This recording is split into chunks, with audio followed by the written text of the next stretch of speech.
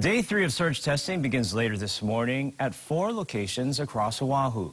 Now, with more testing underway, could we expect to see the number of new cases skyrocket?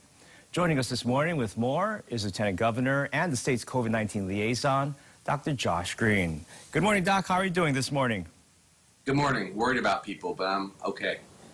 Now, first off, what is the goal of surge testing and how does it help flatten the curve? Surge testing gives us a broader window into the virus. The Surgeon General, who's quite a good friend, Dr. Adams, brought us 60,000 tests. We have these tests to spread out over 2 weeks, 12 working days, 5,000 tests a day. It means that we'll be able to get a glimpse into some communities that were harder to reach, like the Pacific Islander community. We can do a lot of extra testing for first responders, of course, the community at large. And by getting this extra data, we'll be able to pinpoint where we have to have extra healthcare resources. Now, what kind of numbers of daily new cases can we expect to see? Because yesterday's positivity rate was 12%. Well, when these test results start coming in, it's going to be 3 days out each time. We'll be able to reflect on much higher numbers, I'm sure. That 5,000 cohort will each time not be testing at 10% positive like we've been in the population that's been sick, but we'll probably add 50 or 100 caught cases per time. It's a little bit difficult to know for sure because we're testing mostly asymptomatic people. It will show us a broader picture, but we'll follow the positivity rate. So we'll know what our overall rate is, and that's the most important thing. As the rate comes down, we know we're safer. If the positivity rate is over 10%, my understanding is that we're considered in the red. What would be the appropriate percentage positivity rate to get things back open again? Under 5%. So the way the Surgeon General and I described it was under 5% is in the green, 5 to 10% is in the yellow essentially, and over 10% is in the red. It's essentially why we're in a stay-at-home position right now. The rate was so high and the spread was so likely that we can't let this thing fly out of control even further. Now, you've been talking with the U.S. Surgeon General, Dr. Jerome Adams, who's in town. What have you learned from him? I learned a lot of things. One thing I learned is people are actually surviving way better now. The mortality rate has dropped an order of magnitude, like a lot, because now we have remdesivir early, we get steroids into people early.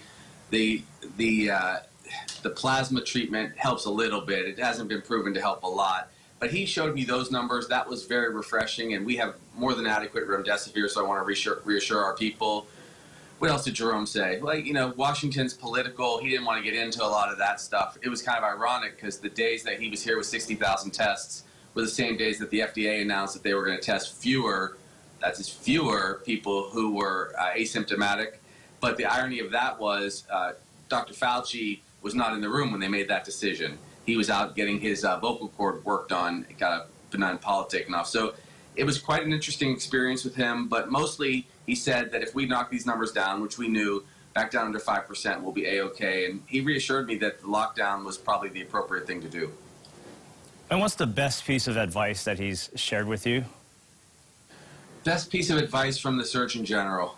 Boy, I think it's that you wear masks religiously, that you do not let down your guard whatsoever, and that he was very much, he was in line with what our thinking has been, which is a shorter, more intense lockdown to knock the virus out and into manageable numbers is far better than letting it drift slowly for many months. And he also was very cognizant of our hospital impact. He said we had to get these numbers down. We took him and toured both Hawaii Pacific Health and Queens. I took Dr. Adams to the intensive care units with our Queens leadership, where he saw many, many patients that were on ventilators, and it really kind of opened his eyes wide to what we were facing.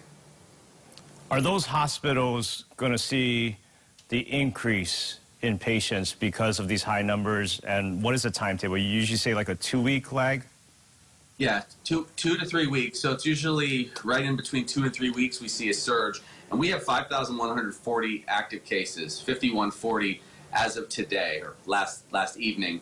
That means that in the 2 to 3 week period after all of these active cases have settled in, we will see somewhere between an 8 and 11% bump in our hospitalizations from that group. So 450 to 600 patients will go into hospital. We right now, as of yesterday, had 286 people in the hospital total with COVID. So imagine adding 500 to our system. Very, very large impact. That's what we're going to see. So we should brace ourselves for that. And this is the absolute most important time to get our numbers down so that we don't have a persistent surge at the hospital.